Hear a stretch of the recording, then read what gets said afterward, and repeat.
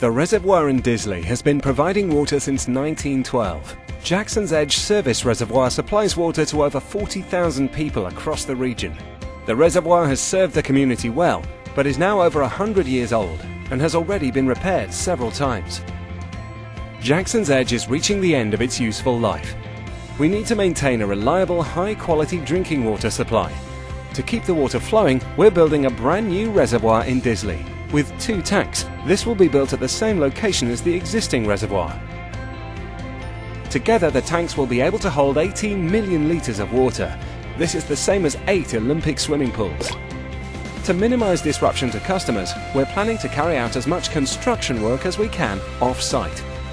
Sections of the tank are being built under factory conditions over in Ireland, which will then be shipped to site.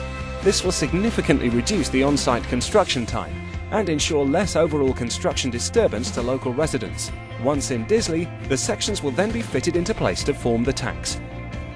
In summer 2014, the start-up phase will begin. The enabling work, including set-up of site offices, traffic management, and the entrances to the working areas being established. Over the 2-year period, the work will take place in 5 phases. Phase 1, enabling work and site setup. Phase 2, installing tank 1 of the new reservoir and laying the new overflow pipeline. Phase 3, demolition of the existing reservoir.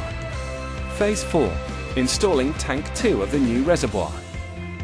Phase 5, the immediate area and any other affected areas will be re-landscaped. This phased approach to the construction will make sure your water supply will not be affected by the construction activities. How will we minimise disruption to your life? We will put up noise-reducing barriers and monitor the levels. We will only let the team work Monday to Friday 8 AM to 6 PM. All vehicles leaving the site will pass through a wheel wash. To keep work areas tidy, we'll have a road sweeper on the construction site, which will also be used to keep on top of any debris which may get transferred onto the roads around the site.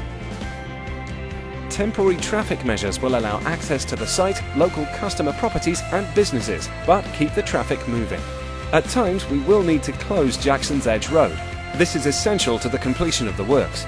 We know this will be inconvenient, and we are working with the local councils and community to ensure this is managed as effectively as possible. The most important thing to know is that your water and wastewater services will not be affected at all. We will communicate all relevant and up-to-date information to affected customers continually throughout the project, keeping you informed of planned works which may have an impact on your daily lives.